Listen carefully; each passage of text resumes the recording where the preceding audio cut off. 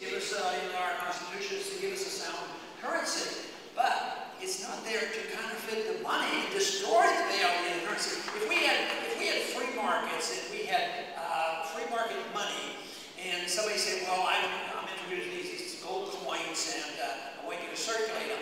But if that businessman cheated us and skipped on the gold in it or defrauded us or didn't have the gold, they would be committing fraud and they would go to prison for that. But now we allow our government to do that. Maybe we should suggest that there should be penalties for the counterfeit.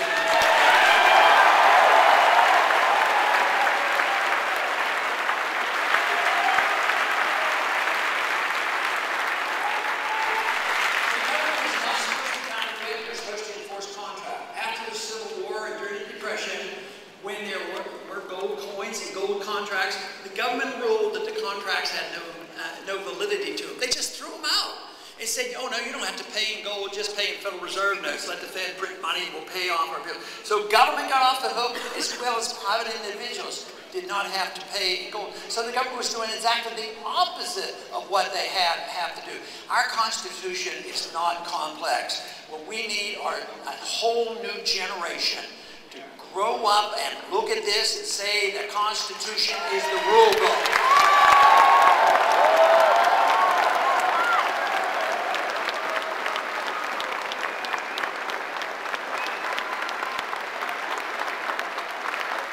You know, if a free society actually produced a society where I and others would have less material benefits, I would still argue for the free society. That's how strongly I feel.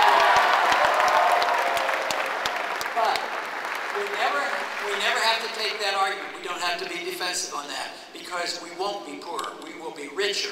But if you have a society that's very, very wealthy because we've had free markets and sound money, and we get directing ourselves only to the material benefits and using the government to redistribute these benefits and have a new system of economics, and the problem there is people forget about where the wealth comes from. They forget that they concentrate on the materialism and the redistribution. At the same time, what they forget about is what is freedom all about. And this is what I think this revolution is all about. What is freedom all about? And let me tell you, from my viewpoint, freedom is still very popular.